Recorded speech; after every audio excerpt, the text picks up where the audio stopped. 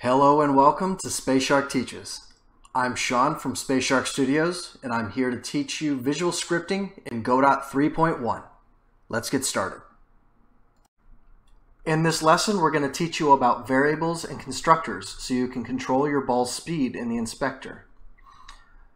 So right now it's difficult to control the speed. If we wanted to use multiple balls, how would we make sure that each one had its own speed? We don't want to go and make a new, let's close this, make a new script every time we want to do that, right? For example, if I select these and then duplicate them with Control D, I can move them down below, and when I press play, you can see they both move at the same speed. If I decide to go into script, change this back to this one and move it this way. If I change this to say 50, so they move a lot faster, they both move faster. If I change it to 5, they both move slowly. So that's not what we want. How do we change this? Well, we make a variable. So over here in members, under variable, we clicked the plus button. We are going to rename this variable speed. Now right now, speed is not the type that we need. So you see this takes a vector 2. Right now it's set as any. So we want to right click, edit member, and you can see there is actually a vector 2 selection, and we can check and put in we want 10 and 0. So now we've set the type, we've set the value, and most importantly we want this export to be on.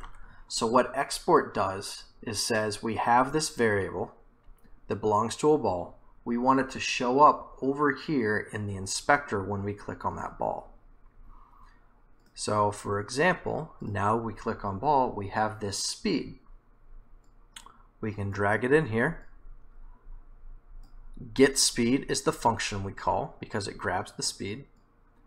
We put this in here, press play, and remember we set speed to default to 10. Which means if we select ball 2 and change this to 50, what do you think is going to happen? The one on the bottom is moving 5 times as fast as the one up top.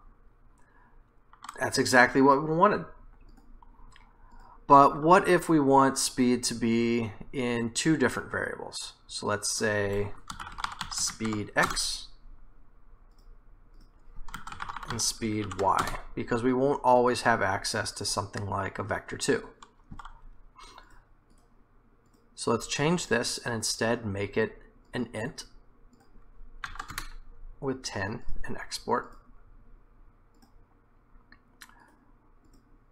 and make this an int with 0 and export. So now we have speed x and speed y. Oh, and remember to always make sure that this is set. Well, it is not going to be set to 0. So now we have 2 speeds, but we can't put speed into there. It doesn't let us. It asks us to make a new function. What we need to do is get a constructor for a vector 2. So over in available nodes, you can see functions, constructors, vector 2 xy. So the xy means that this vector 2 takes in an x and a y as its arguments, the same way as set axis velocity takes in an axis velocity as its argument. So if we drag this into here, you can see that it has an x and it has a y. And if we drag this in, now the ball is going to be using these 2 numbers down here. So if we set this to 20, and we're having an issue because this speed y is being set to null.